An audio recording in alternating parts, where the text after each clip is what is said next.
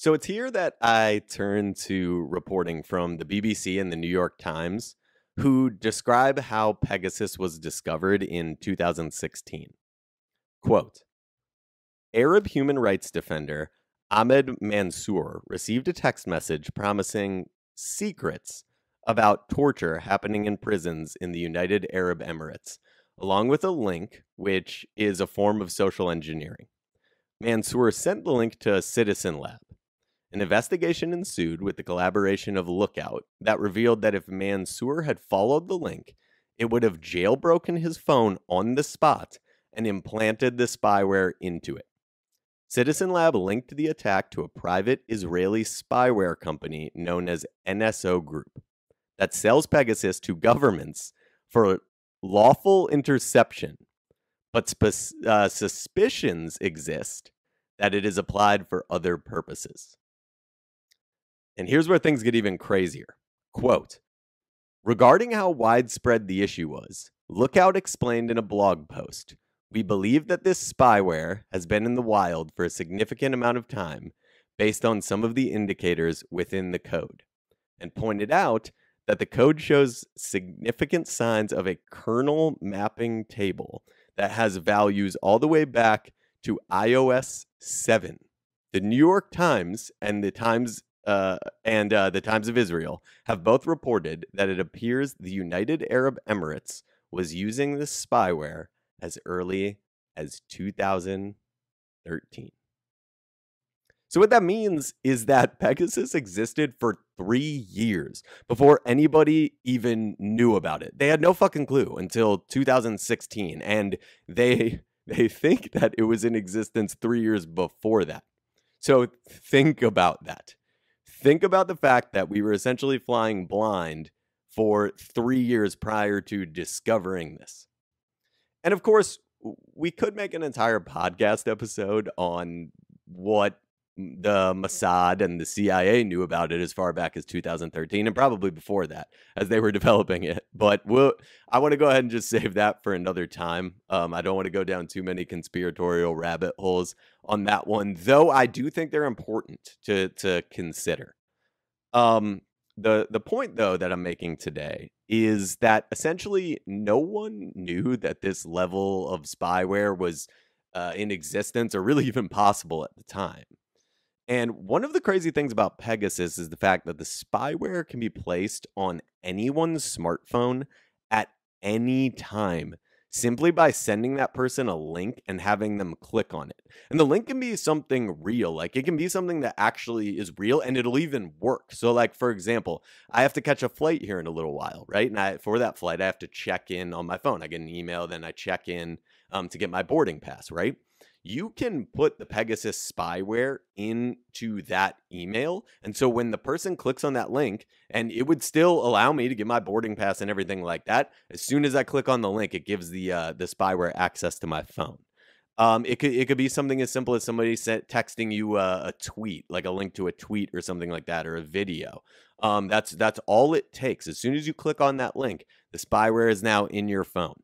And all the person has to do is click on that link, and then all of the sudden, all of their privacy, from their own privacy to the privacy of any organizations or governments that they might work for, is out the window. It's gone at that point. Once it's on your phone, it's over. They're in there, and it's incredibly difficult to detect.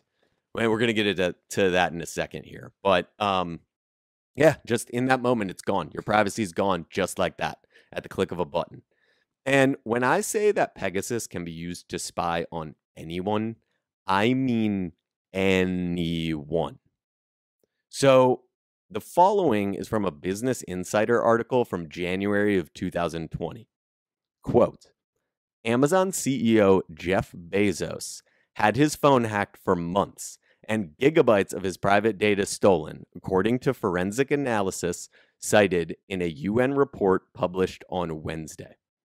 The primary suspect of the hacking is Saudi Crown Prince Mohammed bin Salman, who was exchanging WhatsApp messages with Bezos. The how of the hack, according to the report, is maybe the wildest detail.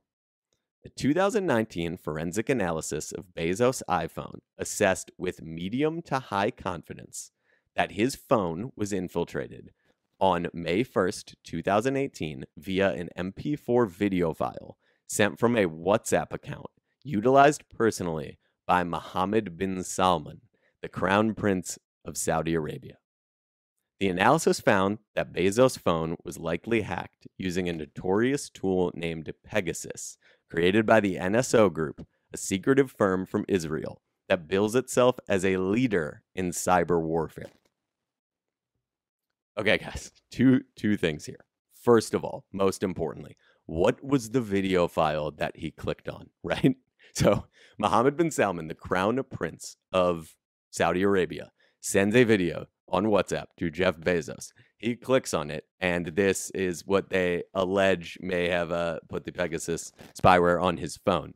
What was the video? Like, what was he sending him that he clicked on? This is the richest man in the world at the time, and the leader of a massively important country in terms of the sort of global chessboard, in a sense. They are a massive oil producer. It's a very wealthy country. So the head of that country is sending a video to the richest man on the planet. What was the video? I have to know. Like, what was it? Was it like a cat video? Was it a thirst trap? Like, was it an Instagram thirst trap?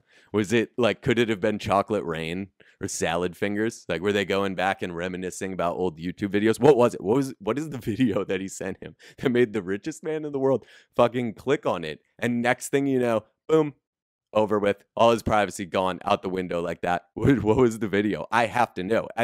At this point, I would probably let them hack my phone if they would just send me the video link that he sent him. I have to know what it was. It's incredible to me. So that's first, right?